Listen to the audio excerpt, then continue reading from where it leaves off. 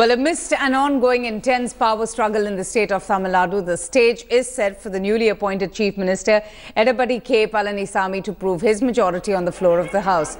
But ahead of the big trust vote, Palaniswami faction is confident of winning the trust vote as it claims to have 121 MLAs on its side. Meanwhile, the political slugfest has only intensified with each and every passing day as the AIDMK chief loyalist Palaniswami will be challenged by the ousted Chief Minister O. Palaniswami, who has a wafer-thin support of about 12 MLAs. But just ahead of this very crucial trust vote, O. Palaniswami has made yet another desperate plea to all AIDMK MLAs not to support the Chief Minister in this trust vote. DMK Working President Stalin too has said that the DMK would be voting against Edapadi K. Palaniswami.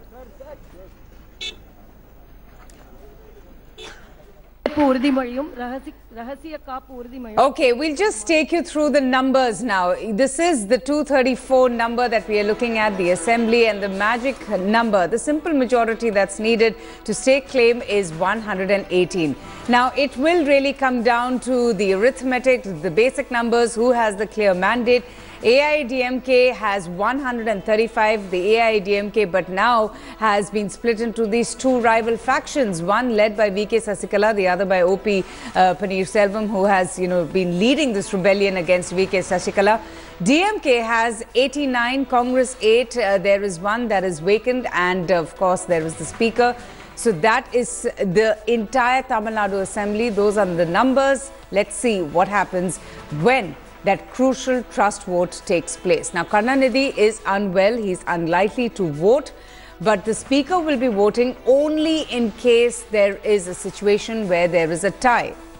And that is the most important thing. Sasikala camp, they claim to have the numbers all throughout. They claim to have the support of 121 MLAs who they have claimed have pledged their support. Remember, they have been at the Golden Bay Resort. They have been camping there for quite some time and haven't really been, seen outside. The OPS camp, they say that, well, we have the support of 12 numbers, but what really could change is whether, there are more defections, whether there are, last-minute switchovers from the VK Sasikala camp to the OPS camp.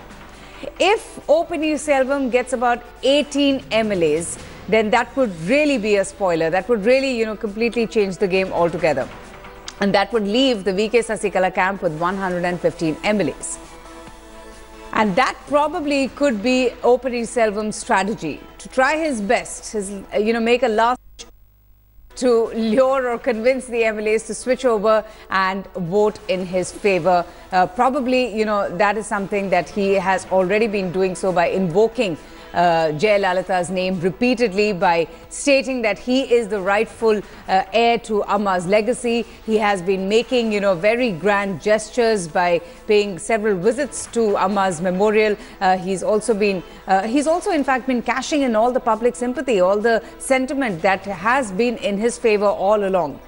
But what really is going to be the plan of the VK Sasikala camp and of the newly inducted Chief Minister, Mr. Edapadi K. Palaniswami, is to try his best to keep the MLAs together, to safeguard the flock fearlessly, which VK Sasikala camp, at least so far now, have been doing so. So those are, the numbers. This is what one can expect. Clearly, the stage is set for this biggest showdown, the political slugfest that continues to intensify in the state.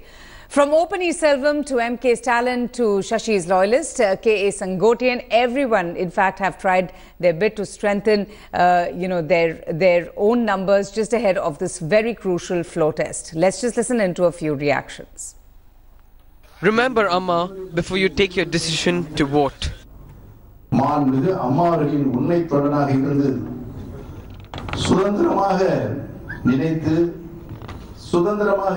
request everyone to listen to their conscience before they vote. All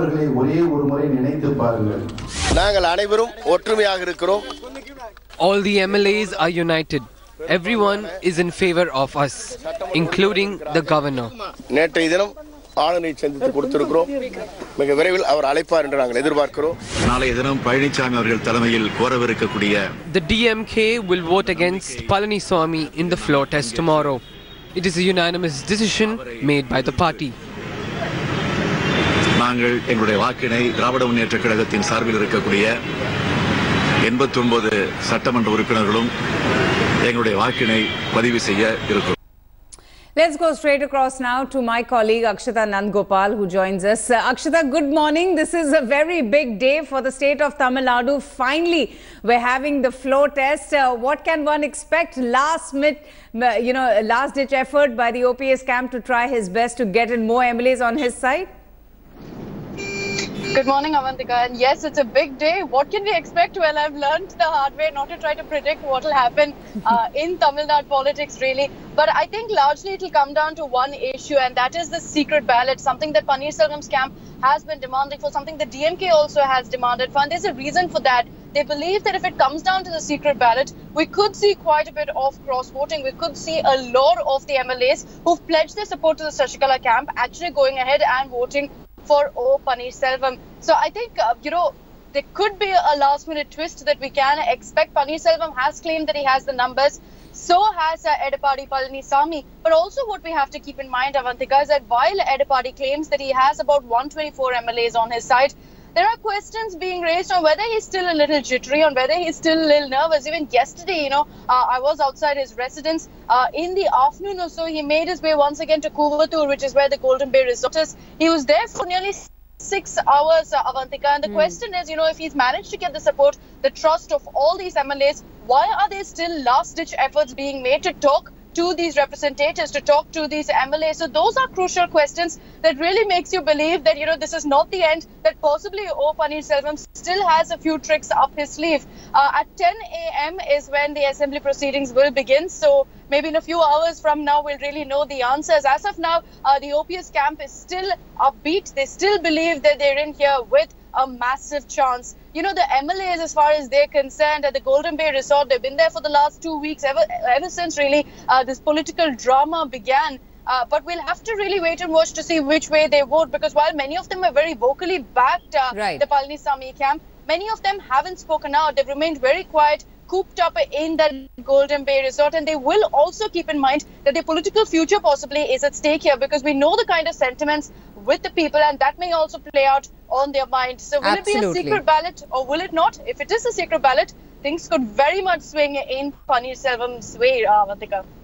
Let's see what happens. We leave it at that, Akshata. Very interesting, all those updates you just gave us. And of course, we'll come back to you through the day.